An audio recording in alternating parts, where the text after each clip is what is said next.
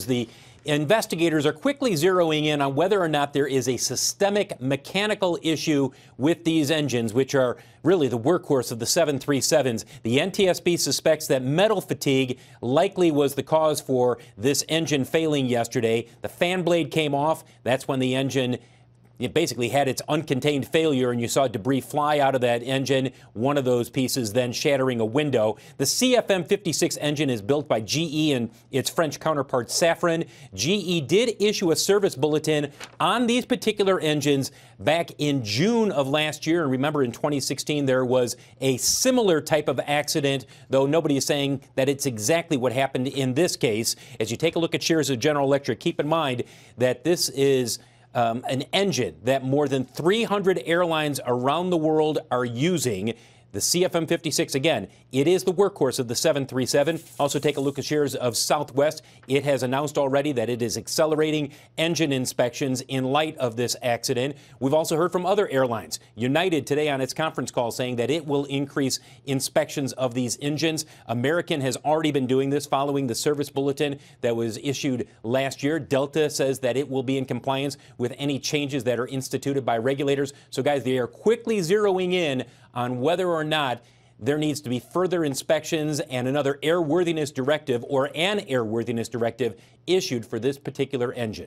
It sounds like, Phil, that they're really focused, though, on the older planes. I mean, I would think that it'd be almost impossible to do those It has to do with the inspections. number of cycles in the engine and how many of those cycles have taken place since the last inspection that took place. Remember, when they do this, it's not just like looking in there and saying, well, it looks like everything's okay to me. They do an ultrasonic inspection of a number of the fan blades, and that gives them a sense of the health of the metal in those fan blades. And so that's what many people are saying. Look, when the NTSB gives us an update this afternoon, will they come out and say, look, there should have been more inspections of this particular engine?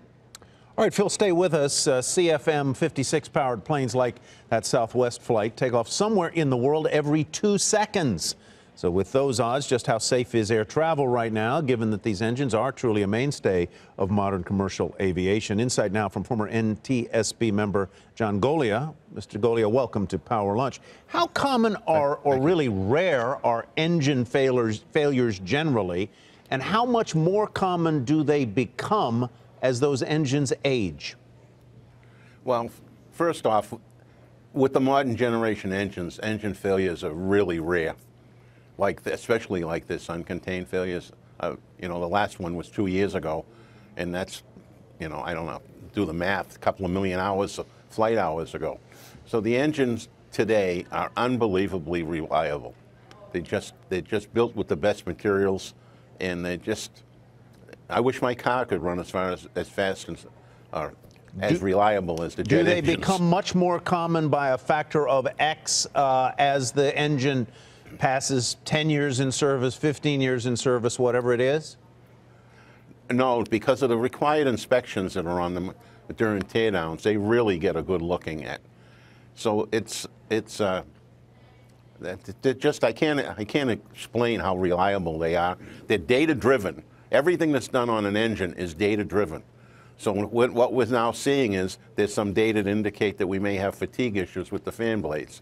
All right, and now they're going to dig into it. This isn't new. They've been looking at it for a while and just didn't have a good handle on it. Apparently, what they found on the scene in Philadelphia has given them a good indication that it was fatigue.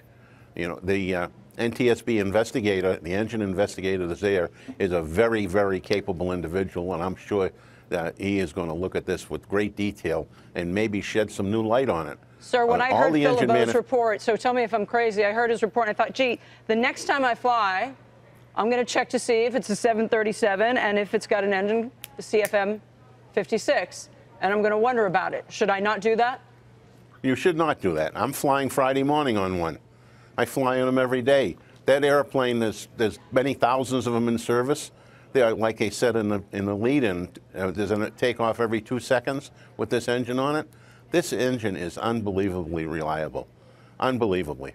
So I'm not the least bit concerned about getting on an airplane with a CFM engine on it. And it's not just the 737, by the way. Phil LeBeau has a question for you. John, Sure. this is Phil LeBeau. I'm curious, can you walk us through what the process is for an airworthiness directive to be issued? Because people are going to be looking at this situation and saying, well, it was proposed last year, but one was never officially ordered and made mandatory. What is that process in Washington so that airlines are told, look, you must inspect these engines? All right, so normally the manufacturer will put out a service bulletin that has a recommended practice in it. And most operators comply with that recommended practice.